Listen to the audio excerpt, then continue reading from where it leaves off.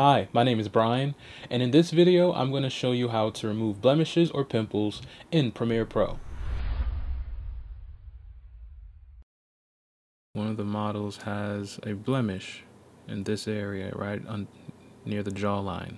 In order to get rid of it, you can do this on the clip itself, or you can create a new adjustment layer like I did. Drag it above the clip, and you're going to go to your effect panel and look up Gaussian blur. And using Gaussian blur, you can make sure that affects the whole clip, the whole image, wherever your adjustment layer is above, and you don't want everything to be blurred.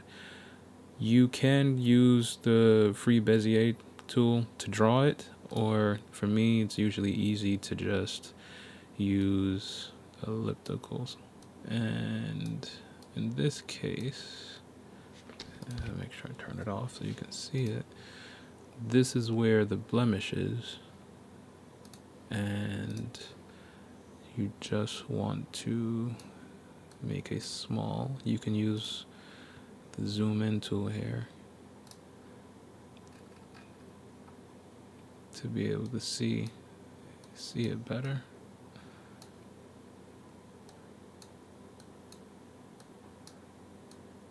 You see where the mark is, you're just going to cover it up. Right, this is the feather tool as well. You want to feather it so it doesn't have too much of hard edges. Or you can go over here and use the feather tool that's here on the left side. But I find it's best to feather it a lot, so that way you just don't see a blob of blurriness. And this is, let's put it to fit. And right now you can't even see it. This is with the Gaussian blur. Now there's a little bit there, but honestly there's nothing that can't be fixed. You can add more blur, so that way and make sure it's also covering it. Now it's a video, so that means she's not going to stay at the same spot. And as you see, it's already gone.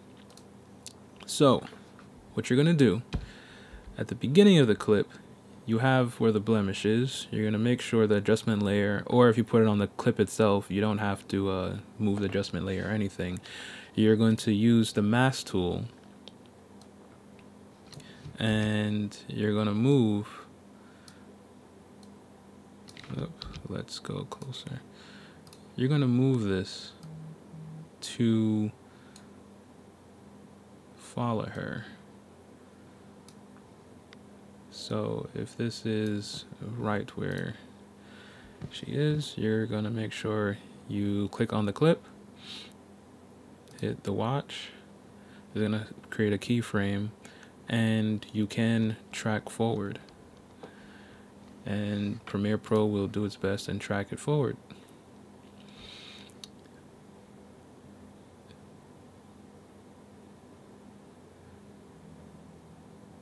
For me, this usually works.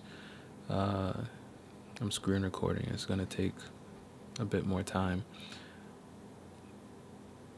But you're going to watch, make sure that it's working fine, and where you find it missing the points, you will stop it, like so, and then adjust it to where it needs to be.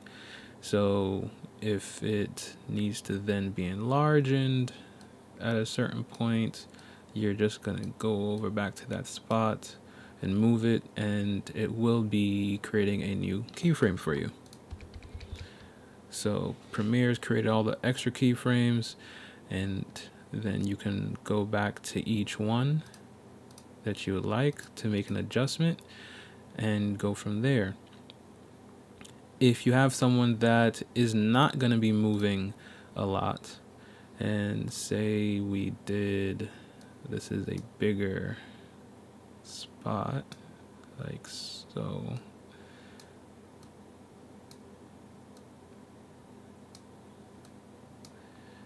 and she's not gonna move a lot, you can use the shortcut shift and right or left arrow, which will skip 5 frames.